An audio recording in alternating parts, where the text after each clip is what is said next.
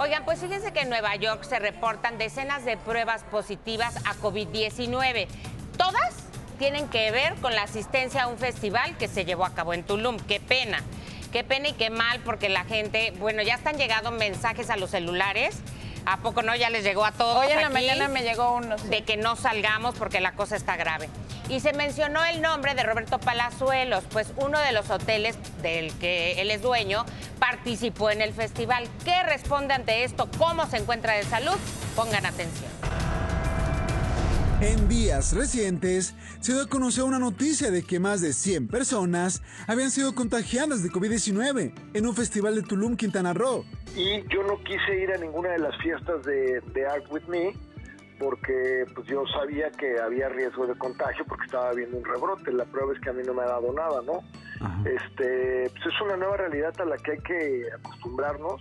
De salud a mí no me ha dado nada, yo me cuido mucho.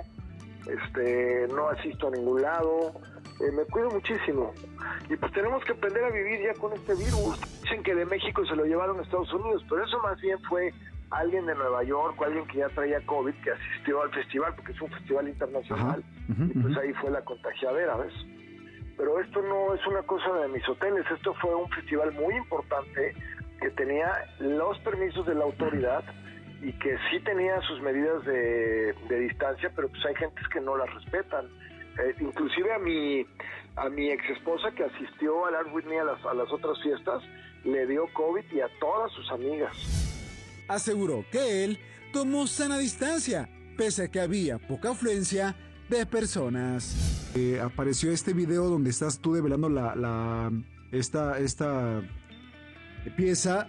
Y efectivamente se ve poquita gente, pero las demás personas no tenían tapabocas. Pues sí, porque es un evento al aire libre, ¿no? Además de que, pues yo la verdad no me voy a poner a estarle diciendo a la gente que se ponga su cubrebocas o no, pues si la gente se la quiere poner adelante, es su salud, ¿no? Yo no me voy a estar poniéndome a pelear ni soy responsable por la gente.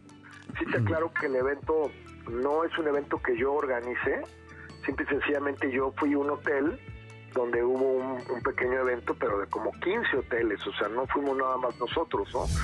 Desconoce si los hoteles donde hubo eventos nocturnos van a ser amonestados por no extremar sus cuidados. No tiene por qué haber ninguna amonestación porque todo el festival contaba con permiso para hacer todos esos eventos con las debidas medidas. Pero pues también hay gente que no las respeta y pues ni modo, tampoco te vas a poner a golpear turistas por no traer cubrebocas, ¿no? Todas las fiestas de Tulum.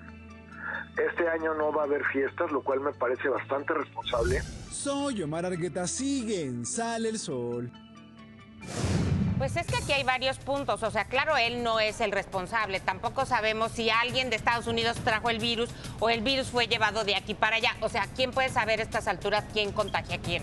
Es que siento que también tiene parte de responsabilidad, porque ok, tendrán los permisos, pero tú puedes decidir como dueño del lugar, oye, yo no voy a permitir que tanta gente entre. De verdad las imágenes son lamentables, nos pone alrededor, de por sí, en el mundo nos critican porque dicen que México no está haciendo absolutamente nada para combatir esta pandemia. Ahora, con esas imágenes quedamos todavía peor. Me queda claro que hay muchos responsables. Una, las autoridades que dieron el permiso. Dos, Roberto que abrió su hotel. Y tres, las personas que estaban ahí prefirieron divertirse. Y no fue el único hotel, o sea, no le estamos echando la culpa, fueron varios hoteles, más bien, como dices, viene por culpa del gobierno. Desde ahí. Que autorizó que se haga un festival de esta magnitud en estos momentos donde nos están diciendo que ya no hay hospitales disponibles, que eso es lo terrible. Si habiendo hospitales hay muchos fallecimientos, imagínense sin hospitales. Pero para cerrar el año, y además veíamos las imágenes, era de no lo puedo creer, o sea, no puedo creer.